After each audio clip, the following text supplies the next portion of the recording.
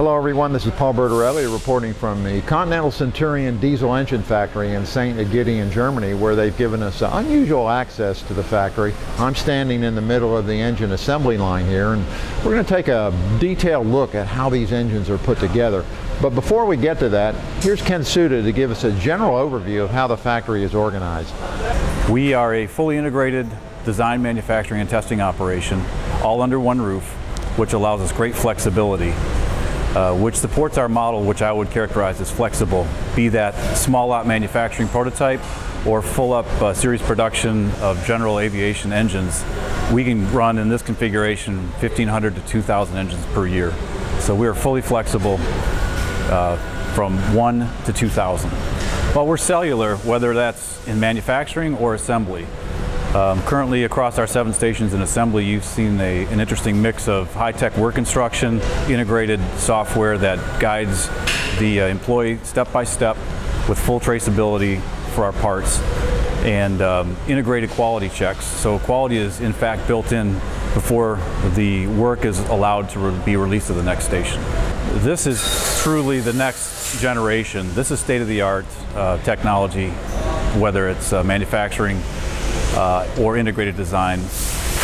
But Continental Motors in Mobile is well into their transition from batch to one-piece flow manufacturing.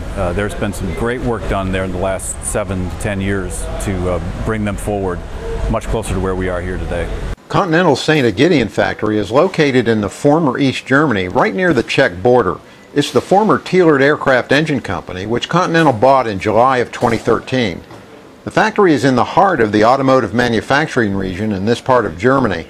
That means it has a skilled workforce and state-of-the-art machining equipment feeding a modern, flexible assembly area. In addition to the engine factory, Continental has a test and support facility at nearby Altenburg, a former East German MiG base.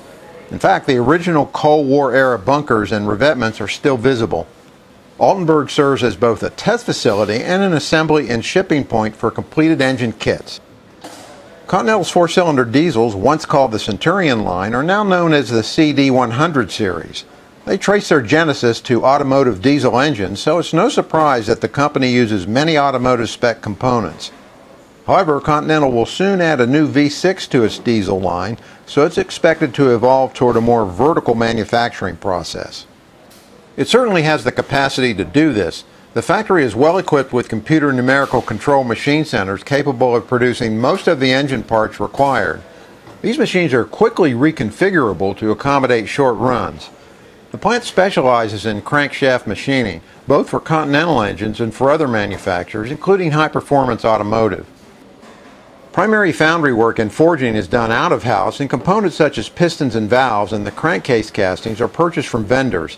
That's pretty much standard in the industry. But with its substantial machining capacity, Continental does its own critical machining and all of the assembling. This machine, for example, is completing cylinder heads in a computer-controlled sequence. Having evolved from automotive cores, Continental diesels incorporate manufacturing methods used in car engines. For example, connecting rods are forged as a single piece, then they're laser scribed and cracked apart at the big end via hydraulic ram. The resulting surface texture yields a stronger joint and a more accurate fit around the crank journals. The engine assembly area in St. Egidien is surprisingly small. In this view, you're looking down the entire length of the assembly line.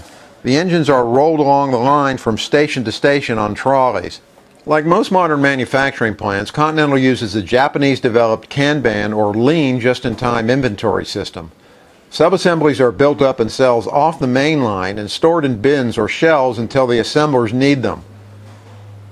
Engine buildup starts with the crankcase and crankshaft and proceeds through 7 stations, which add the pistons, the cylinder head, the induction and fuel systems, and other components.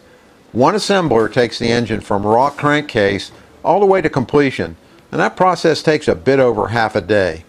In any kind of manufacturing, quality control accrues from high volume.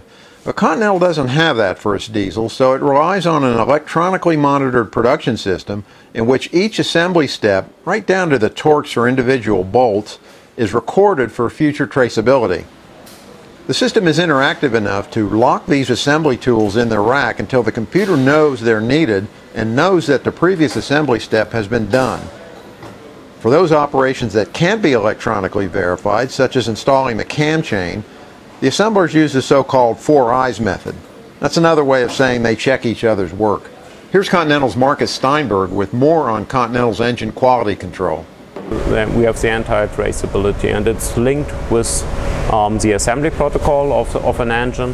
So each torque or whatever is part of the protocol, and even after 10 years we can pick a protocol and see who assembled an engine with which parts and where the torques appropriate or not.